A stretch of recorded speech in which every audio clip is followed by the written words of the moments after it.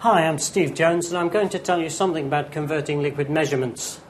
Now, we're going to look at litres to pints, and obviously in the decimal system we have litres and millilitres. These are the only units we normally use. In the system with pints we've got the pint, but of course above the pint we also have a gallon, and depending on whose gallon, and there is a thing called a gill. But these are not used very much, so we're going to stick to the pint and the litre.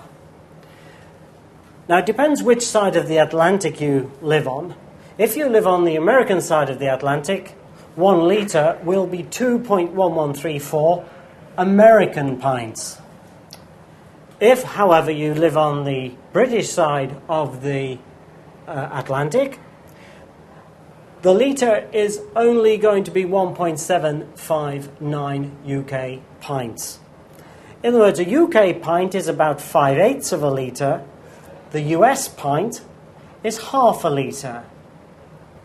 Now, converting one to the other doesn't normally happen because normally they're sold in these quantities. But we have to be very careful when converting not to confuse these particular items. Also, when converting from pints to gallons, because the American pint is not the same as the British, neither will the gill or gallon be. So, providing we are very careful, I think in America you can use 1 litre to 2 pints, where in Britain we're going to use a UK pint to be 5/8 of a litre.